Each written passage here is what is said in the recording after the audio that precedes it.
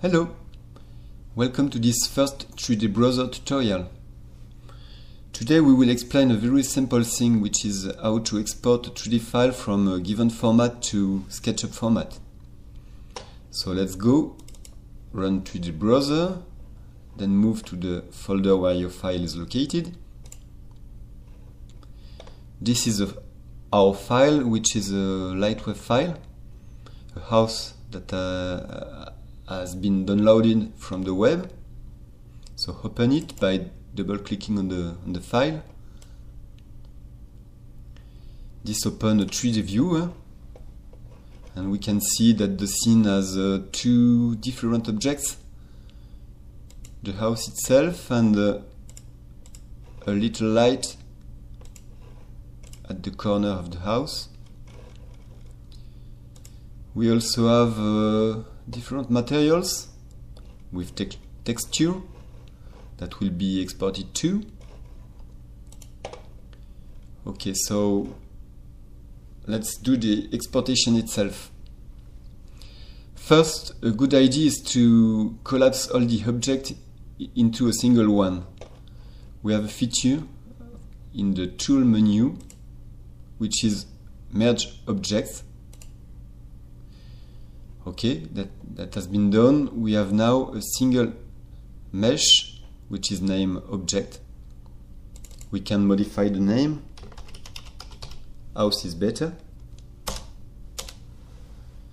Then we will do the exportation itself by selecting File and Save As from the menu. We have a file dialog, and we can select Sketchup from the drop-down menu. Then click Save. This displays an exportation dialog box with the default setting for Sketchup exportation. These are the good ones, and there is no reason to modify it. But we can see that this setting is checked because Sketchup does not support planar or cylindrical projection. So this setting allows 3D browser to convert planar projection to UV coordinates. This is just for your information. So let's do the conversion itself by clicking on OK. This has been done, and the Sketchup file has been automatically loaded in the 3D viewer. Here we can see that this is the Sketchup file. But we will open the file into Sketchup to see the result. So just open Sketchup. I have put a shortcut to Sketchup in the bottom bar, so I can run Sketchup from 3D browser. Okay, this is running.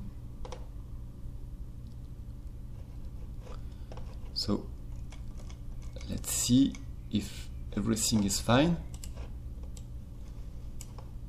We have our house with its texture, so everything seems to be okay. Okay, I hope this helped you, and see you later on another tutorial. Bye!